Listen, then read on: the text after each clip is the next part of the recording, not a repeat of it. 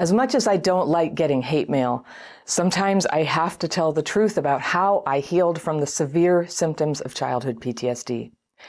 And in some people's book, I did it wrong, namely because I abandoned talk therapy.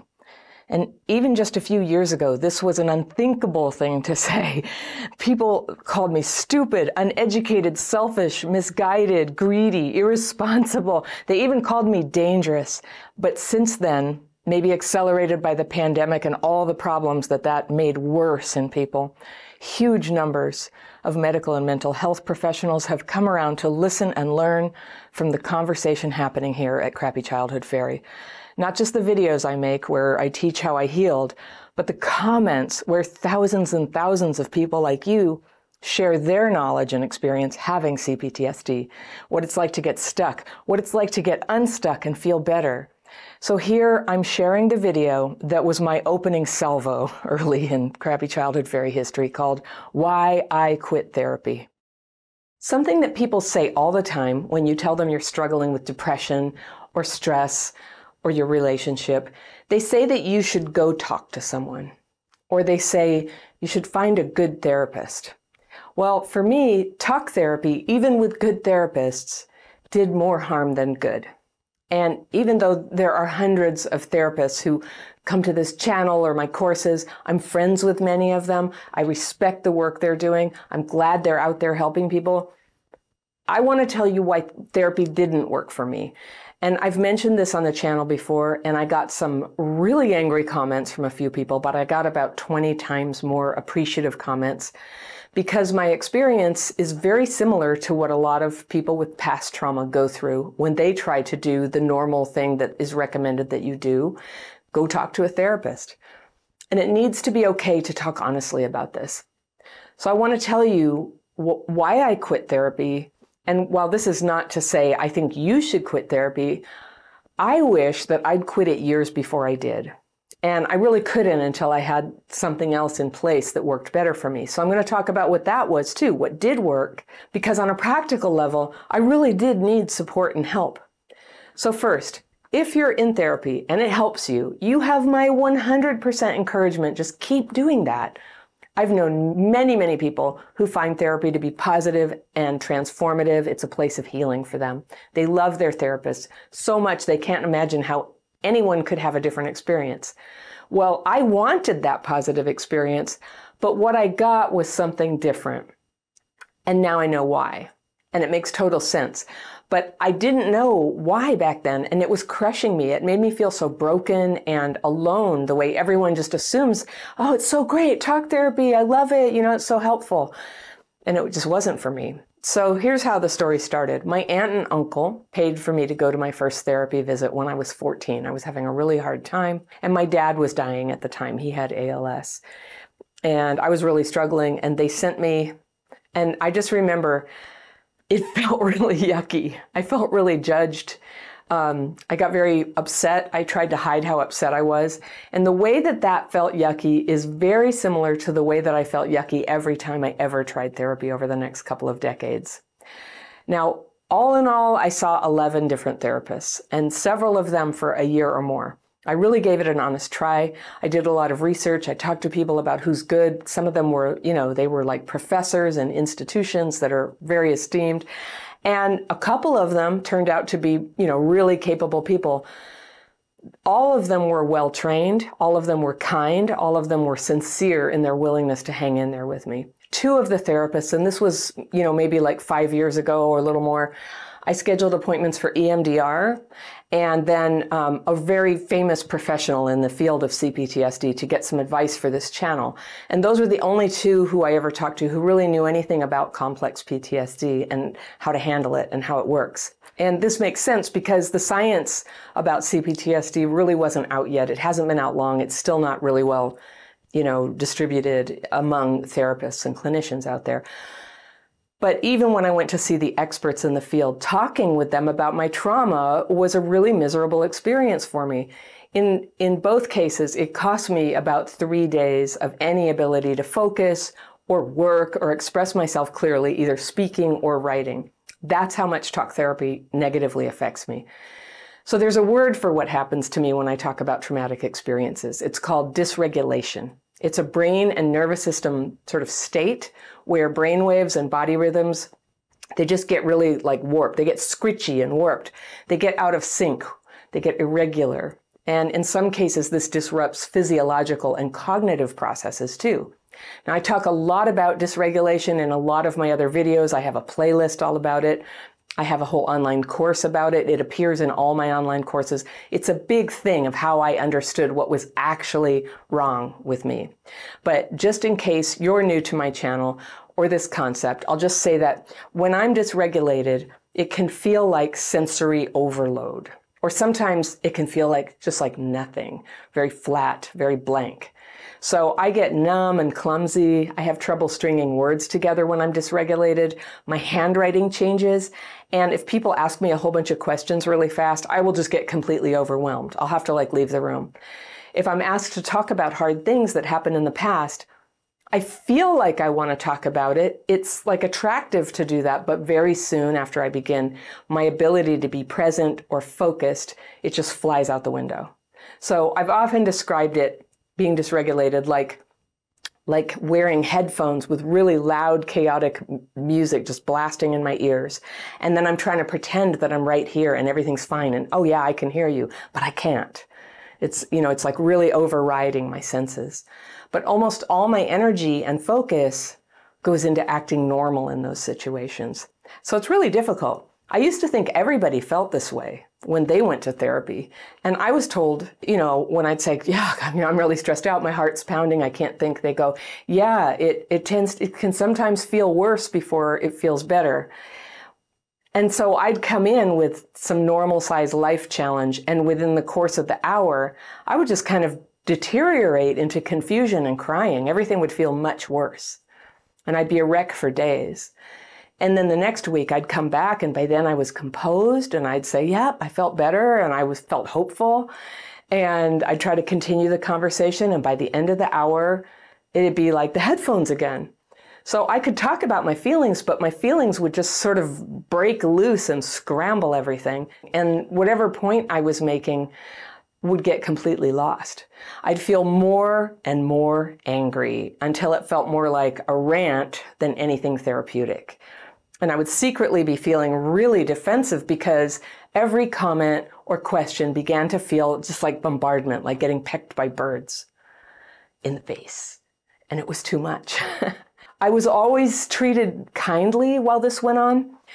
And therapists accepted this reaction as me just, like dealing with my stuff. But the life problems that had me seeking therapy, most of them were problems of my own making at that point. I did have a rough childhood, but by the time I was, in my 30s, I was kind of generating the problems. Well, we never got to the point where I got any substantial help with those problems, not even after a year or 2 years. And this is a slightly different reason why therapy didn't feel helpful to me. We definitely never looked really into my role in my problems. And I had some dramatic childhood trauma, and we'd talk on and on about that. But the people who did that were dead or not in my life. And in present time, I had problems of my own that were sabotaging my life and hurting other people. And it seemed like there was a big taboo on helping me face these problems, which did turn out to be the real cause of my distress. And the one part of the big mess of past trauma and current problems, where they intersect, they get you stuck there. Your underlying complex PTSD and then the problems you're creating, like if you can't break that up, it just goes on, and you're a runaway train. Usually, I just find what people can fix first, it was certainly true for me, is the stuff that I'm doing right now. Owning my part in all of this was incredibly empowering and healing. But I noticed that therapists would discourage me from going there. I think they thought that I was beating myself up or victim blaming. And there was a lot of encouragement to talk about the wrongs that other people did to me, going on some premise that if I explored these stories enough, some transformation would come about. And I guess, my personal life problems would take care of themselves. But it didn't work that way. It was the opposite. I was drowning in these angry stories. There was nothing to learn from them anymore.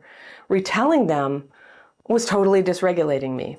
So one strategy I had, just to try to keep the conversation going towards something that would help me, is I started avoiding telling therapists just how badly I was feeling inside. And I felt like I couldn't afford to deal with all their feelings about that and all the way they would need me or the way I expected them to need me, to make me talk about that. So I was going to therapy talking about, this level of problem, which was like outside stuff, other people, when really I had this problem down here, feeling really bad about myself.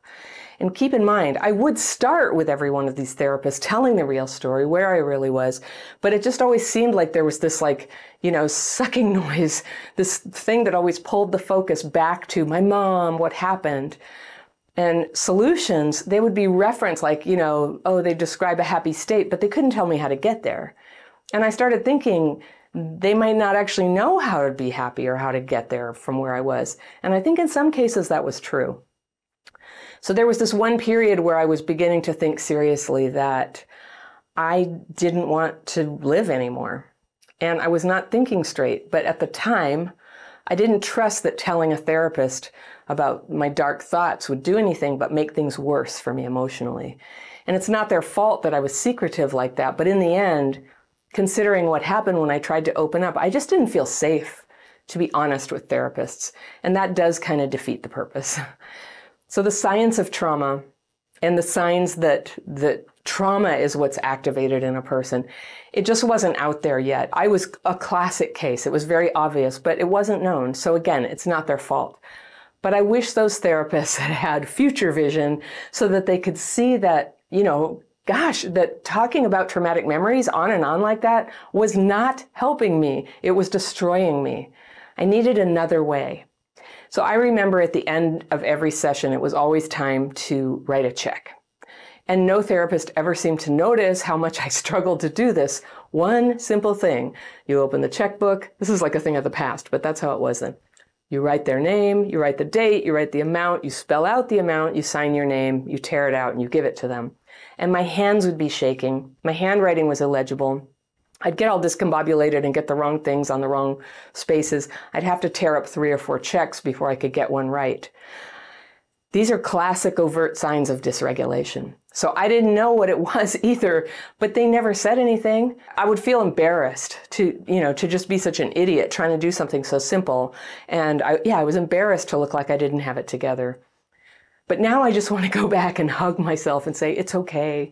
When you feel this way after something that's supposed to help you and it's not helping you, it's okay to feel bad. I would feel so bad. I just go out in my car every week and cry and wonder, what is wrong with me?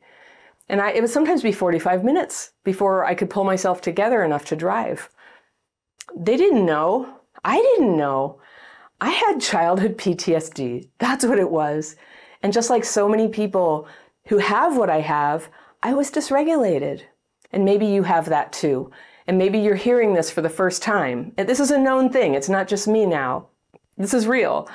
And if you're identifying, I just hope that you feel the huge, warm wave of relief that I felt when I learned that that's why all this talk therapy never helped me. I did get help, yay. I got help and I recovered. I stumbled on what worked for me. And maybe, and I'd really like it if this were the case, I can save you all those years of stumbling so that you can find more quickly the kinds of professional help and self-help that work for you.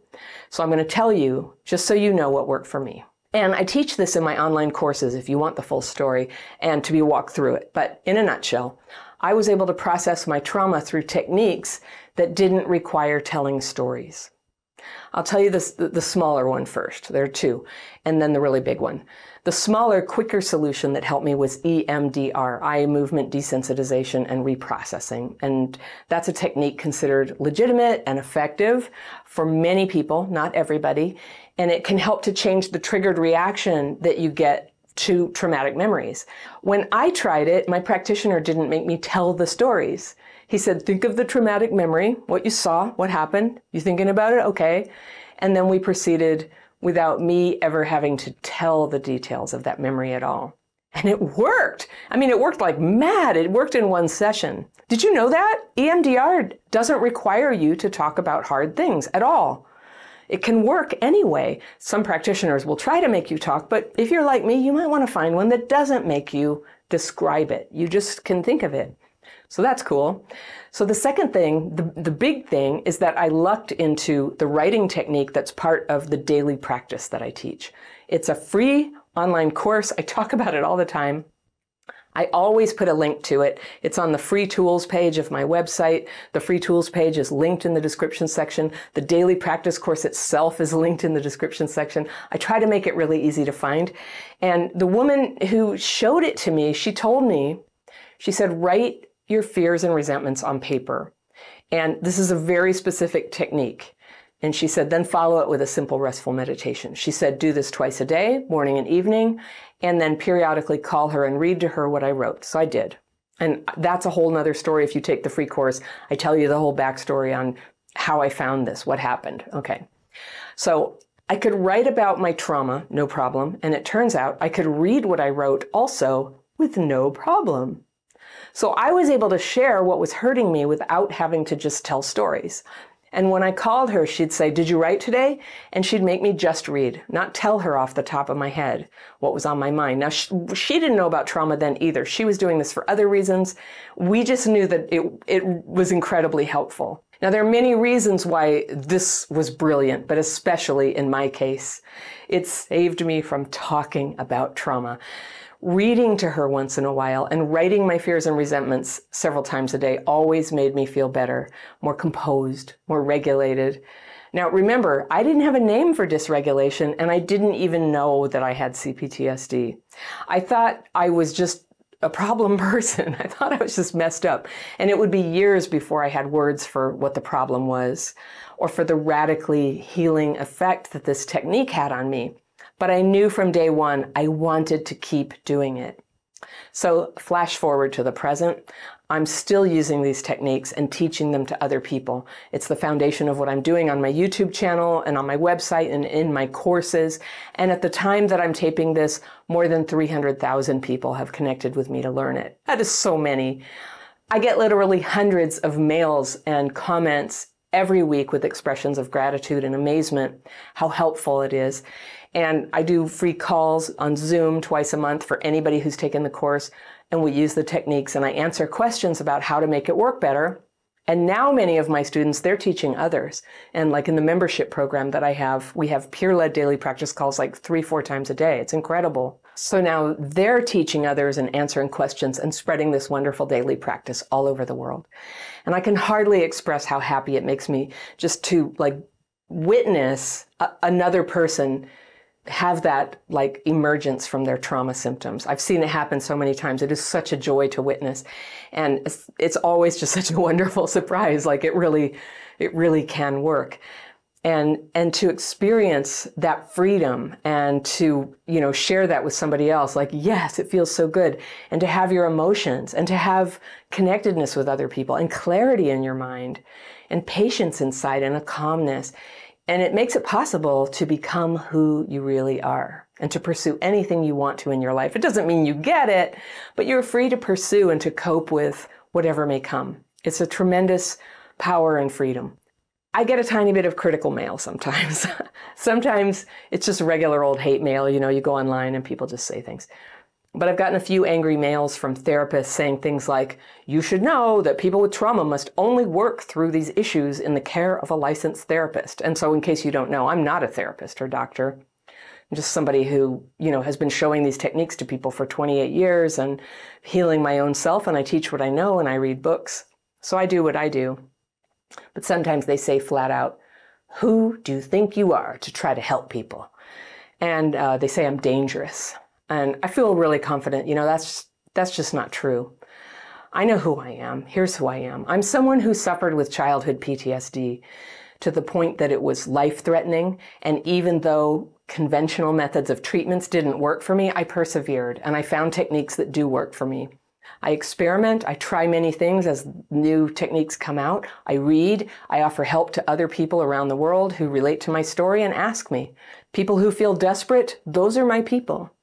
And I just consider it my mission to just keep teaching people everything I know about how you can calm and heal your symptoms. So to genuinely be helpful to other people, I have to be honest about what it was like before my healing. That's not always been my favorite part. It can feel very exposed sometimes.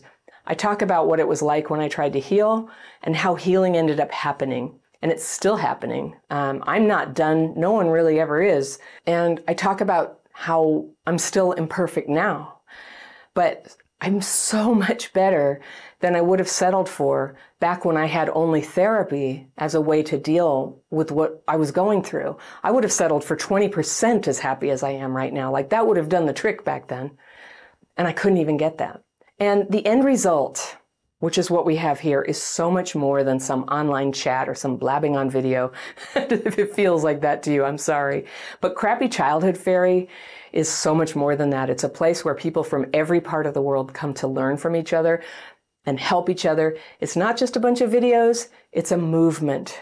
It's a revolution. And thankfully, many of the most passionate supporters and contributors of knowledge are therapists and doctors and psychiatrists and social workers and teachers and parents and writers and social media influencers.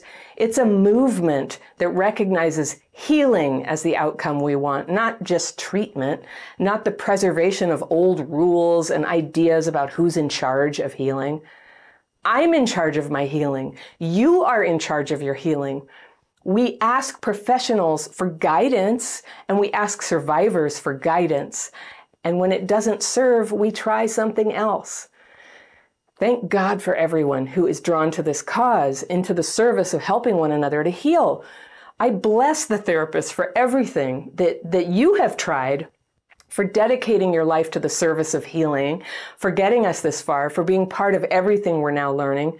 We're not just victims, and we're not just patients or populations or at-risk youth or whatever label denies each of us of the dignity and the individuality and the sovereignty that we each have over our own healing. Whew, I still feel nervous when I hear myself saying the words and telling the truth about how I actually healed from my trauma. It started as a confession of mine here on YouTube, and I was really nervous then when I first put that video out there. Now it feels more like a genuine movement, and there are so many people with me, with professionals and people who seek professional help, people who have professional help. We have doctors, we have people who would never have access to a doctor. We're all here together. We are leaders, we're visionaries, we are warriors for change. It hasn't been good enough, the treatment that's available for trauma. The information has not been accurate enough. It's coming out, but it's not well integrated yet. So we're the pioneers. Those of us who are in this movement all have tremendous potential to be more than we are right now, to find solutions even though things are not totally clear yet.